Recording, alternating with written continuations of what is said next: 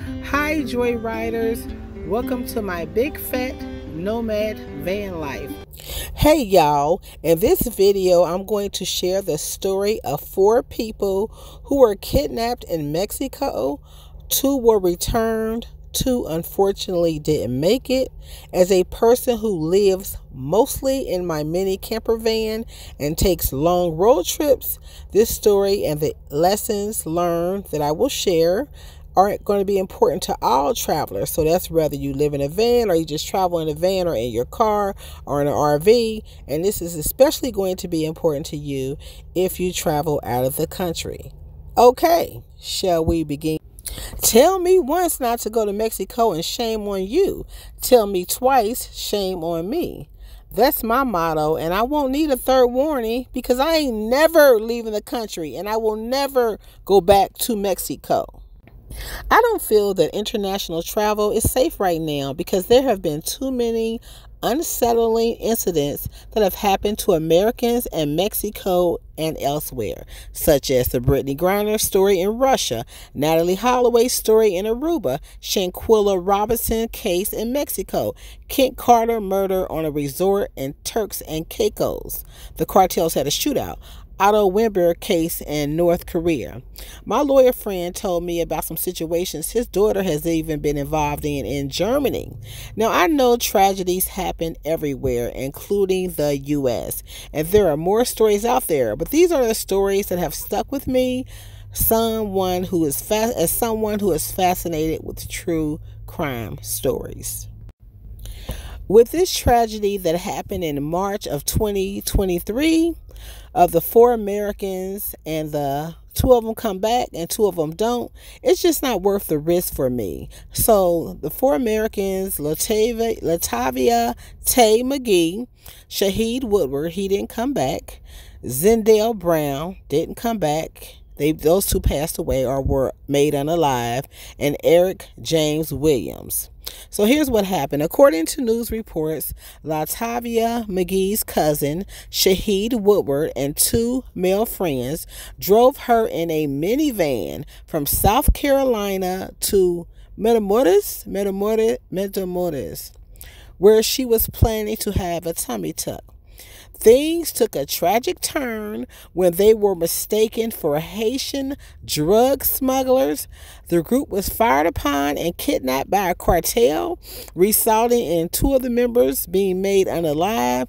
2 other members, they were rescued and taken to an American hospital. As of now, this tragic case of mistaken identity is still unfolding.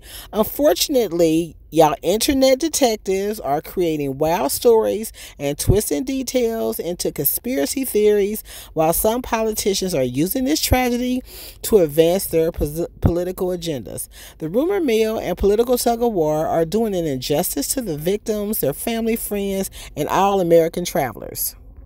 Can we pause and have a moment of silence for these people? So I'm going to say this, travelers, now that we pause, travelers, be aware. As a van lifer, I strictly travel within the U.S. these days.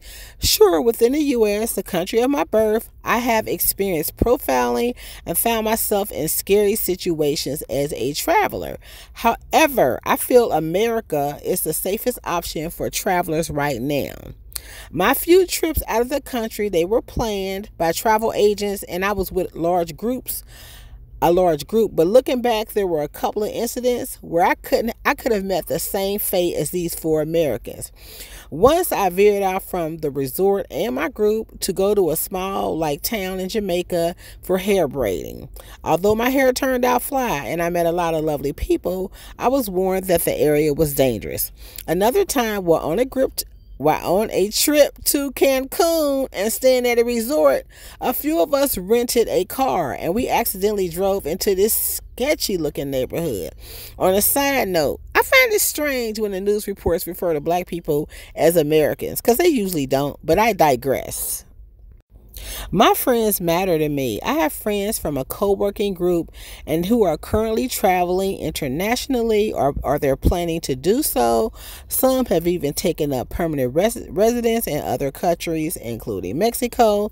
And the founder of the Discord group where our co-working group started has a business focused on house sitting and international travel. She and others in the group have mostly positive travel experiences and always follow good safety practices. However, I personally prefer not to travel internationally. I ain't going nowhere. So I'm going to share these tips and insights to help those who are road trippers like me or seasoned globetrotters like some of my friends stay safe on their journey. Go get your pen and paper. Take notes because this is important. Number one, you're going to research your destination. I read that Miss McGee, one of the kidnap victims, had been to the location in the past and felt it was safe. Her mother warned her to be careful, but she still went. The group relied on word-of-mouth travel, with Miss McGee assuring the others that the area was safe. She probably felt reassured from her past travel experiences and from watching YouTube videos of medical tourism stories of people getting, like I said, those procedures. While it's a good idea to talk to people and watch videos for their opinions and insights, it's also important to consult with the U.S. travel officials to get a rating of the location. If they had done that, they would have known that Matamoros, I can't say it, but hey, was a level 4 rating, which meant extremely dangerous and do not travel to that location. Number two, know the political climate. Mexico, it always seemed like Mexico is in some type of turmoil. Reports indicate that the majority of Mexico is controlled by the cartel, making it unsafe to go. I read a story a while ago about a police department. The entire police department quit. The only person who was brave enough to take the job was a 21-year-old female college student. Yes, real. So there are always wild stories circulating about Mexico. So it's better to err on the side of caution when it comes to personal safety and traveling. Number three, know your surroundings. The group of Americans who were kidnapped were rapidly ambushed, so being aware of their surroundings, it may not have helped. However, in general, it's a good idea to be aware of your surroundings, even in America, where there are sundown towns, gangbangers, gangbanging, neighborhood watch groups that exclude certain people, and police profiling. I got a bogus ticket following too closely behind someone I was traveling with, so y'all stay away from Tucumari, New Mexico. Number four, do not rely on a GPS. GPS can have outdated or incorrect information. Even in America, my GPS always gets me lost. In another country, it's even more likely to happen. So don't rely on no GPS, or don't only rely on a GPS. Number five, avoid alcohol. One friend who didn't go with the 4 Americans mentioned that they love to party. Partying it is not a crime, but drinking too much, it can impair your judgment and leave you in a sticky situation. Number six, cultural awareness. So political and cultural climates can be closely tied. Understanding the political issues and attitudes in a particular country can help you understand the local culture and customs. This can help you avoid any cultural misunderstandings and navigate social situations more smoothly. Number seven, carry identification. Always carry identification with you, including make copies of your passport, your driver's license, and any other important papers. Keep important information in a safe place that you know of. When I was in Cancun, a friend of mine, she lost some papers she needed to get out of the country, and that's why we ended up renting a car and ending up in that dangerous neighborhood. So be sure you know what you do with your paperwork.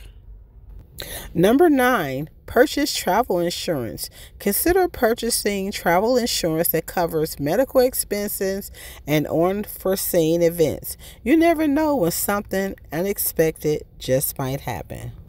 So this is actually number 9. I said the last thing was number 9. But use authorized taxis. It's recommended to use authorized taxis rather than hailing one off the street. Use verifiable ride companies that will ensure your travel, goes more safely than not. A friend I know, she got into a unauthorized taxi. They had a car accident and the driver didn't have insurance, so thankfully she did have insurance. So you want to make sure you are using authorized travel sources.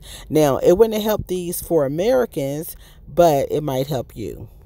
Number 10, learn the language. As someone who has traveled a lot and belongs to a group of women who travel and move abroad, I'm aware of the risks and mishaps that can occur when language barriers and cultural differences come into play. The four Americans movies. Four South Carolinas in a white minivan take a road trip to Mexican border city of Matamoros and get kidnapped in March of 2023. The kidnapping of Latavia Tay McGee, Shaheed Woodward, Zendale Brown, and Eric James Williams should be made into a movie. The plot thickens. The group is mistaken for Haitian drug smugglers, and they are taken to a stash house where they are tortured and two are made unalive.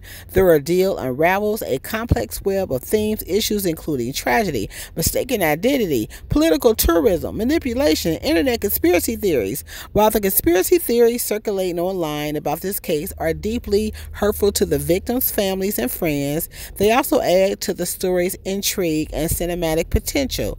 I can imagine a movie that captures the human drama and emotional toil of the victim's captivity while also exploring the wider social and political content of their tragedy.